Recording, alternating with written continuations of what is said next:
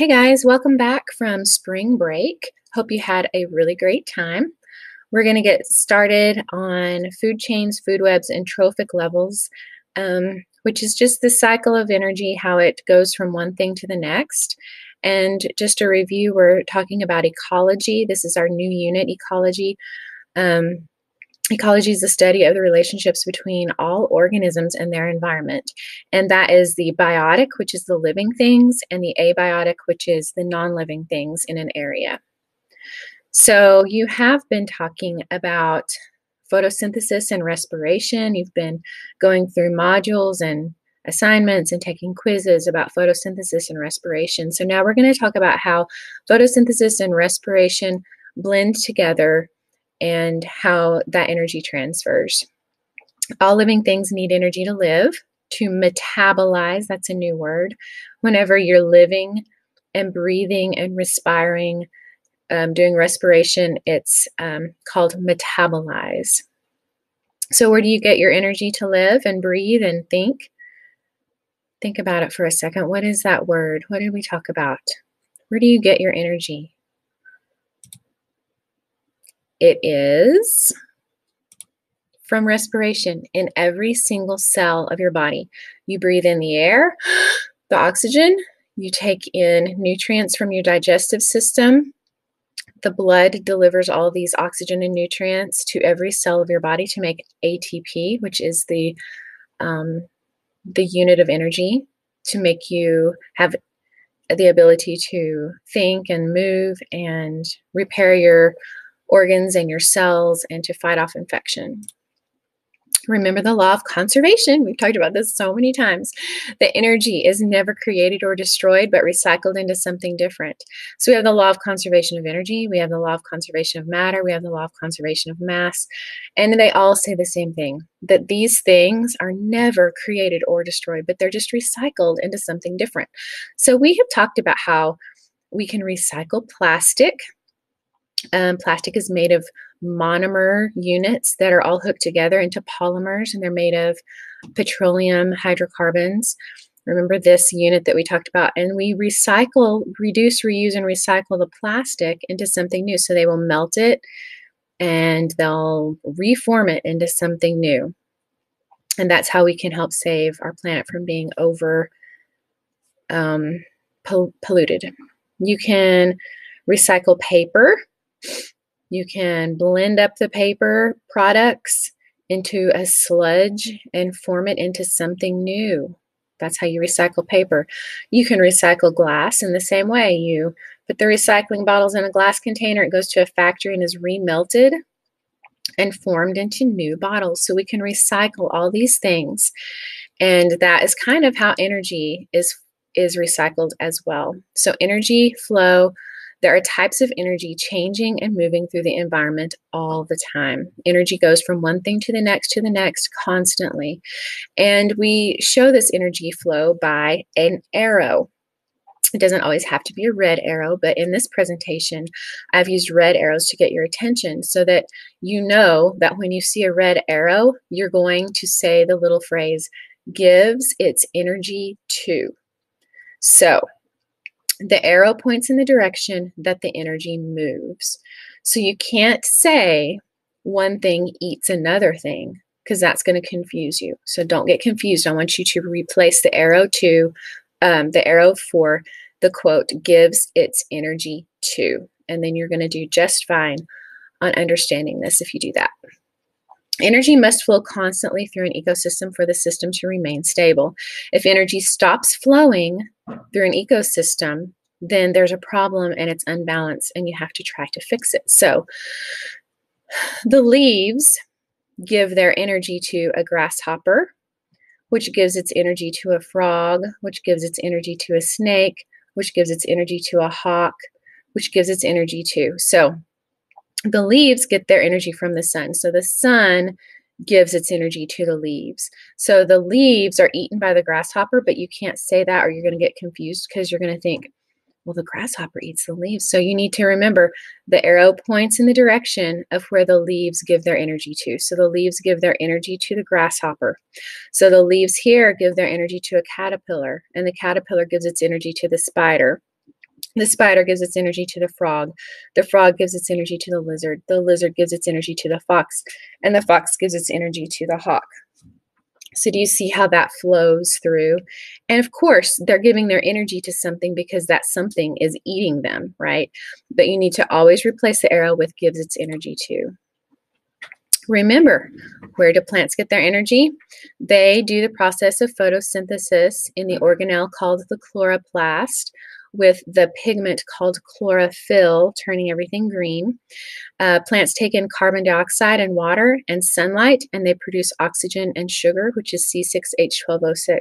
This is the process of photosynthesis. So this is how the sun gives its energy to a plant. And where do animals get their energy from? They do the process of respiration in the organelle in every cell called the mitochondria. We take in oxygen in our lungs and sugar from our digestive system. We produce carbon dioxide and water vapor, which we exhale. And we produce ATP energy that helps us to move and metabolize and repair our cells. So it says, show the energy flow from the sun to the humans. This is just, don't make fun of my cow, please.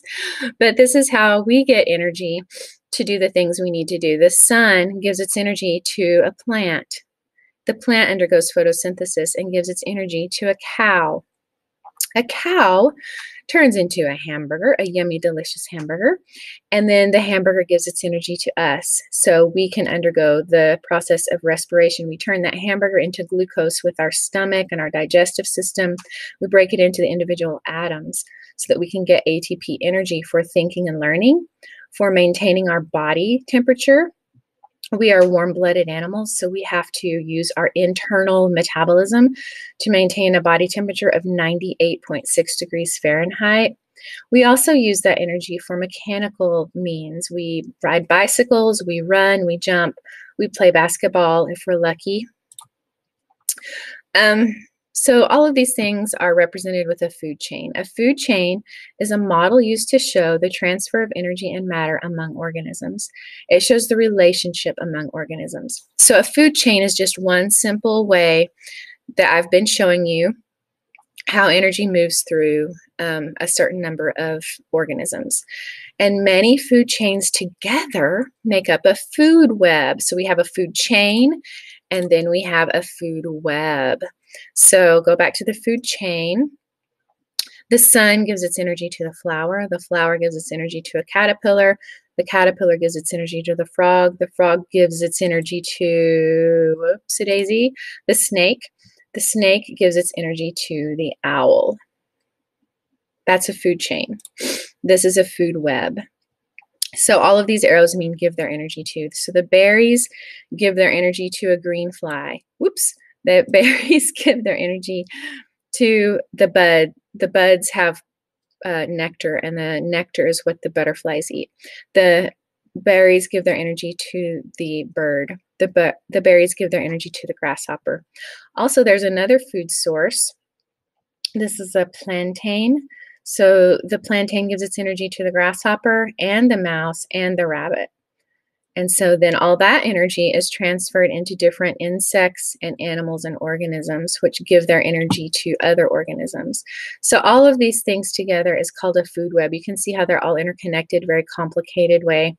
And so it's kind of like the web of a spider, how it kind of is all connected. The important thing to know here is that if one thing disappears out of the food web, then all of the other organisms are affected by that. So if the berries somehow disappear because of a disease or they were over-harvested, then all of these little organisms are going to not have any energy from the berries. So they're going to either have to adapt and find another food source, or they're going to die. And if these guys, these little insects die, then it's going to affect these things, all of these actually. And if all of these organisms die, then it's going to affect all of these. So you have to think about how if one species disappears out of an environment, out of an ecosystem, then a lot of different organisms are going to be affected by that. Um, so we're going to talk about heterotrophs and autotrophs now. An autotroph, if we look at the word, auto is the prefix, troph is the suffix. So troph is like a trough. And so that's where animals get their food, is from a feeding trough. So trough means food. Auto is like an automobile drives itself. So auto means itself, and troph means food. So an autotroph gets its energy from the sun through photosynthesis. So autotrophs are all green things. The survival of any ecosystem is dependent upon the producers capturing energy from the sun. So these guys are autotrophs, and they are known as producers because they produce the food for other animals.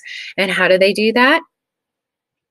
That's right, through photosynthesis. So autotrophs are green plants that use photosynthesis to produce the food for other animals. So anything that is green is an autotroph. A plant, we have algae that grows in the water, and we have phytoplankton. Most of the oxygen produced for our whole Earth is produced by phytoplankton, which are really, really tiny microscopic organisms that live in the oceans. And we don't see them and we don't think about them, but they are the reason that we have oxygen to live, along with the other green things, but mostly phytoplankton. A heterotroph, in contrast to an autotroph, hetero means different and troph means food. So heterotrophs have to get their food from different organisms. They're from other organisms. So they cannot produce their food through photosynthesis, so they have to get it from another organism. A heterotroph is also a consumer, in contrast to what we said.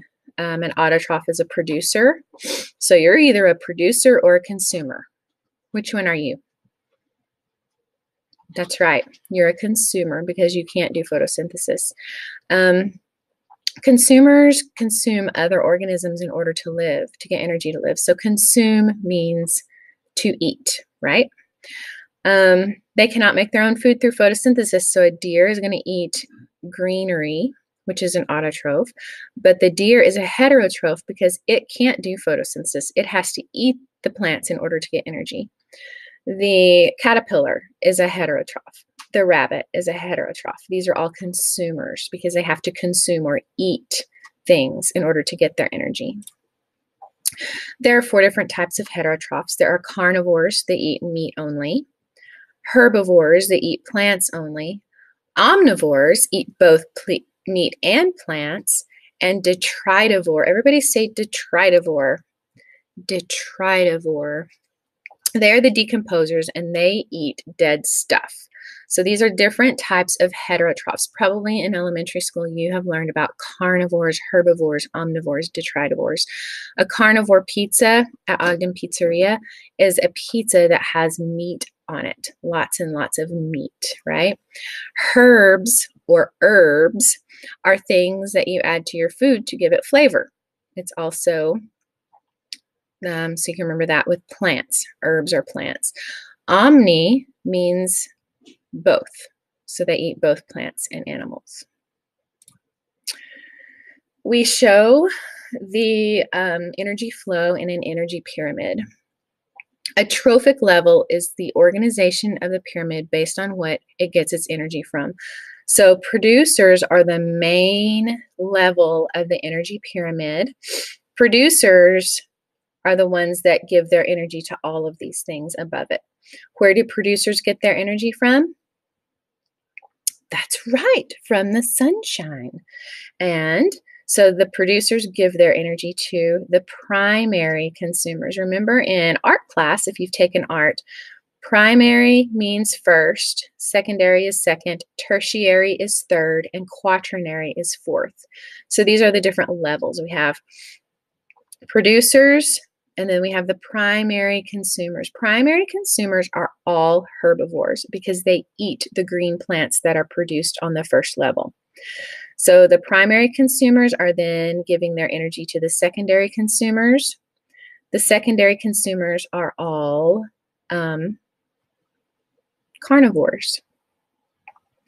And then The carnivores or the secondary consumers give their energy to the tertiary consumers. So the tertiary consumers are also carnivores. They could also be omnivores. And the quaternary consumers get their energy from the tertiary consumers. So the way the flow goes is from producers up through the pyramid. So from the bottom to the top of the energy pyramid. What makes up an energy pyramid? Producers, like I said before, get their energy from the sun. They make their own food through the process of photosynthesis, and they're also called autotrophs. So producers are autotrophs. They're on the very bottom of the pyramid. If this level of the pyramid disappears, then every other level above it disappears as well, because the energy source is down at the bottom. It's the main level. It's the most important level. Then we have the primary consumers, which eat the producers. I think I've already gone through all of this. The secondary and tertiary consumers eat the primary consumers, and they also eat each other. The carnivores eat other animals. The quaternary, cuatro in Spanish is 4, so you can remember that that's the 4th level. They're also called the apex predators. I should have said that. I forgot to say that. So quaternary consumers are the apex predators because they're at the top, which is an apex of the pyramid. Have you ever heard that word, apex? So it's at the top of the food chain. And it's the animal on which nothing else preys upon. So actually, we could put humans up here. Humans can eat the quaternary. Humans eat all of these things. In different countries, some people actually eat insects. If you've eaten a salad, you've eaten a producer also. Decomposers eat the dead stuff. They're the garbage man of the ecosystem. They are active at each level of the food pyramid, and they break down dead organisms and return the nutrients back to the environment. Without decomposers, our earth would be littered with dead stuff, and it would be gross and stinky, and it would be horrible. So we're very thankful for the decomposers of the world that get their energy and nutrients from breaking down dead organisms and animal waste. They make the soil rich in nutrients. The worms, if you have ever had a garden, you know that worms are a very important component of a garden. Fungi, or little mushrooms, also decompose the stuff they grow on. Bacteria are important for decomposing dead organisms. Let's see, did I go through everything? Yes. So how does the energy flow in an energy pyramid?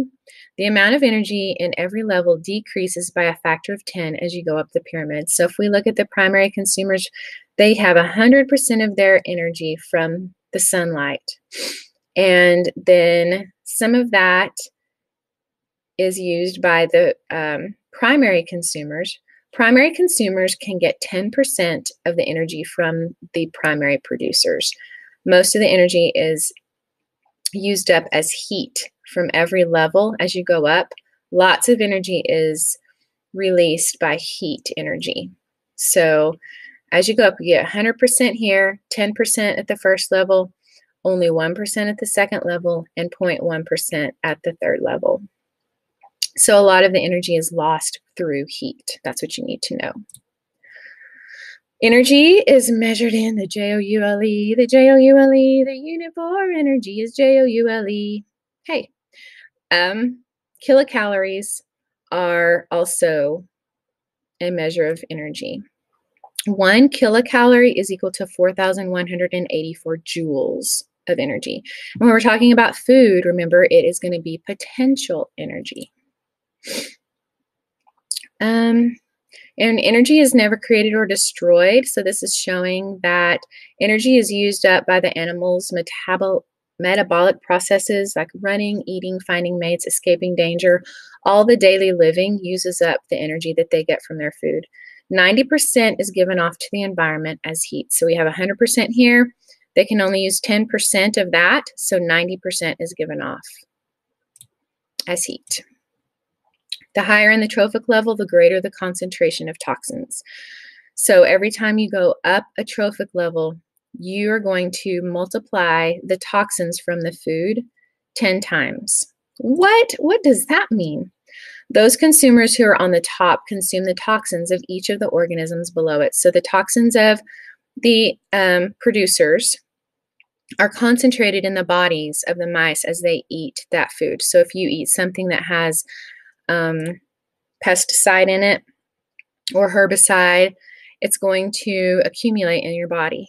And so then these little guys here have a little bit of toxin from the producers that they ate, and then 10 times that is going to go to the consumers in this level here, and then multiply those toxins times 10, and it's going to go to the tertiary consumers. So the toxins are built up, built up, built up 10 times every level. Pesticides are toxins, herbicides, mercury in the fish we eat, added hormones from our milk and dairy cows and whatever, and antibiotics. All of these things are toxins that build up in our food. So can you describe how energy flows through an energy pyramid? Which direction does the energy flow? That's right, it flows up, upwards, from the bottom level to the top level. Do you understand the producer-consumer relationship? A producer is like something that does photosynthesis, and a consumer is something that has to consume food in order to get their energy. A predator hunts down and kills the prey for food, and prey is the hunted animal. So predators kill the prey. Producers make their own food through photosynthesis. They make food for all the organism.